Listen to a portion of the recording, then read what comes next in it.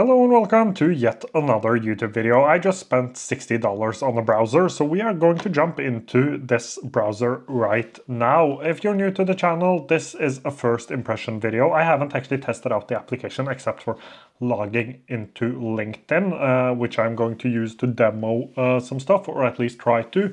I paid $60 for this and I got the application for 9 months. It was like an early access offer.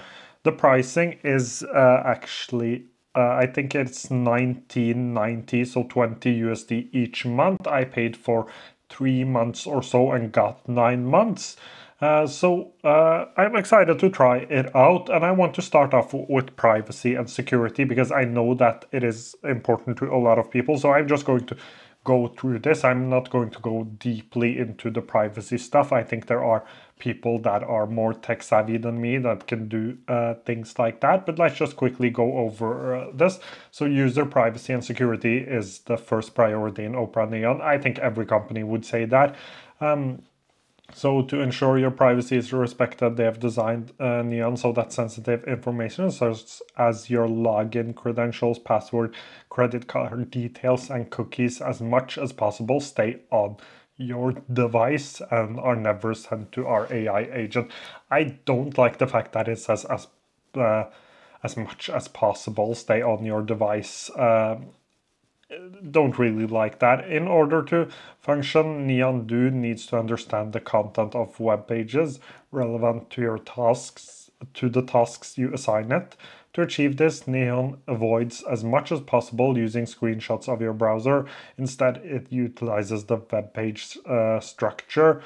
When using Neon Do, it's only the web page content that is sent to Opera's and Opera AI servers. All such information is deleted from Opera's and OpenAI servers after 30 days. So it uses OpenAI and they never train models on your data. I like the fact that it actually deletes stuff.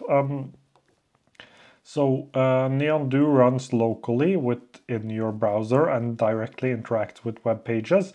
However, it uses cloud-based large language models to generate the plans and instruction it follows.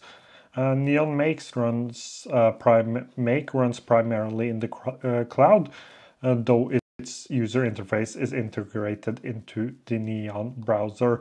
Last couple of things. There is some stuff around like payments. Neon Do operates within your browser session, for example, pages you're logged into and other session-based sites. If you sign into a site and enter your credentials, those credentials are not sent to any third-party servers. The same is true for payment details. I would still be careful with using these for things like banking. I'm even a little scared logging into LinkedIn, but I don't care about LinkedIn, so that's okay. What is Opera Neon's data retention policy? So data within Neon Chat and Neon Do is retained for 30 days, allowing you to return and continue chats and agentic workflow. After 30 days, dormant chats and workflows are deleted from our servers automatically. Your chats will still be accessible locally on your device, and you can delete them according to your preferences. When you create new content with Neon Makes, the associated data is retained on our servers for 6 months, after which it is deleted automatically. You can review and delete your Neon Chat, Neon Do activity through your chat window. You can also delete your Open Opera account anytime, which will also delete all Neon data associated with that account. So that covers some of the privacy stuff. Again, AI has a few privacy issues. So let's just quickly go over the user interface here. We have this sidebar, which you might be used to if you've used Opera. So you have your music, you can have Messenger, WhatsApp. I would probably like to have this WhatsApp thing.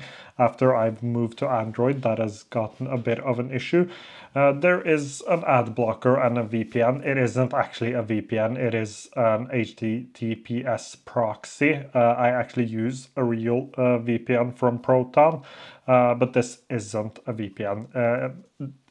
It is technical, just just so you know that it isn't actually a VPN, but it does a lot of the same stuff inside of your browser. Just to give you, like, explain it quickly. Then you have this, which is the website, but what is this? So what happens if I click plus here? And what is the difference between here? It seems like I can have sort of workspaces. So let's try to go into LinkedIn from here. Click this. So it seems like these function as workspaces. I like the way this looks. I can open up the AI chat from my sidebar. So here I have a couple of different options. This is in Norwegian, so it says summarize, Neon chat, explore, and then I have my chat, my do, and my make.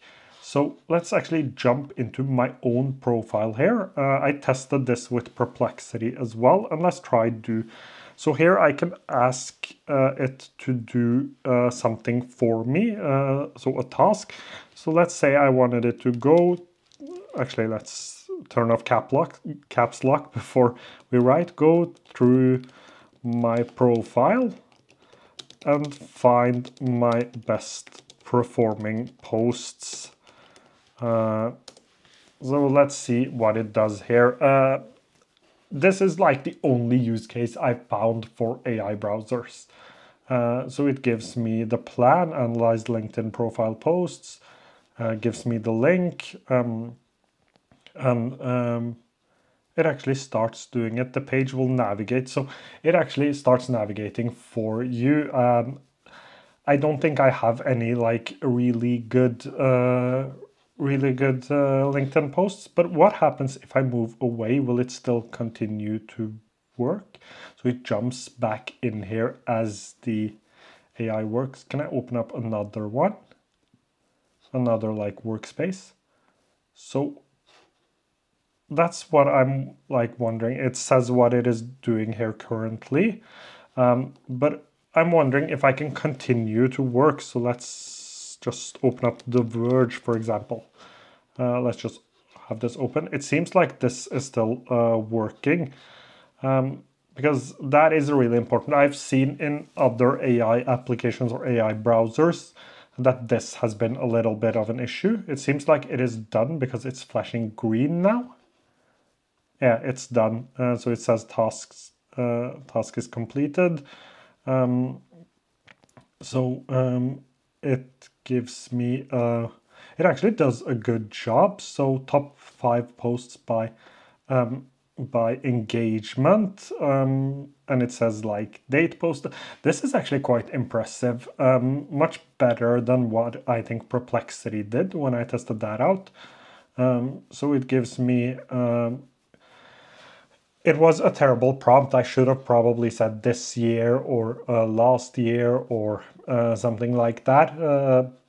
But it gives me the top 5 here, and then gives me highlights and insights. So most engaging post, your post about living with bipolar disorder received the highest engagement, 19 reactions. This suggests that I like the fact that it brings up this as well. Content about achievements, did a good job, engagement types, and it gives me a summary. So it does a good job. Let's see if I wanted to summarize something. Let's go ahead and actually start a new chat. Can I do that? How do I do that? I think that is this button right here. I can also open this in full screen, I think, or open the chat in full here. Let's try to summarize this. So let's click here, open. So it asks me if I want to remove the context. And in this case, I actually want to remove the context. So I don't want to use do. Can I use Neon chat instead? So here I have chat and I have do. So let's try to do chat instead. Summarize. I can't spell. Summarize this for me. Summarize the privacy part for me. Let's try that. The privacy part for me. Let's press enter and let that get to work. let's see if it actually, so it doesn't actually summarize. Let's try summarizing the web page. Summarize this web page. Maybe I will have to use the do. I can summarize the text of a web page without you having, just ask me. Why doesn't this work? It seems like I have to use a do. So chat seems to basically just be what they already had, which was the like sidebar AI chat. It seems like you have to use do in order to get this to do stuff in the browser. Summarize this web page. Let's allow that to work. Let's open up a new page here. Let's close the Verge, because here I can choose between Neon, which is the default mode of the browser. So I could just ask it like regular browser questions. What is the best browser? Let's just try that and enter into chat, and it will just do basic like what you're already used to. It of course answers Opera Neon, which isn't true, but this is what you're used to from like searching AI chatbots. And if I then instead use do, we have tested out, chat is just chatting with AI. What does make do? Make an image of a robot. Let's just try that. So that opens up something new again. This is done, so it has actually gone ahead and summarized it. So you will have to use the do in order for the AI to be able to summarize a web page. This will take a while.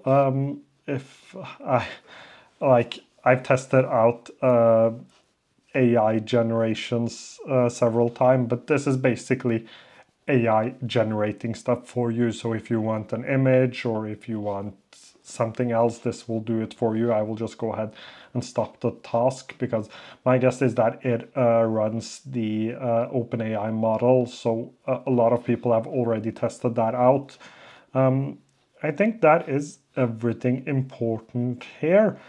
This is, of course, a first impression video. I like the interface. I think that is really nice. This is also Chromium based, so I should be able to download Chrome extensions. Let's just search Google browser extension, wrong button, browser extension. What I found is that it is a little slow, little slower than my other ones. My other browsers, like if you see here, it takes a little bit of time until I can add this to Chrome. So I can actually add this to the Opera browser. I think that covers it for today's video. I've covered the main stuff. I have mixed feelings about AI browsers, but I think this is the best one I've tested yet.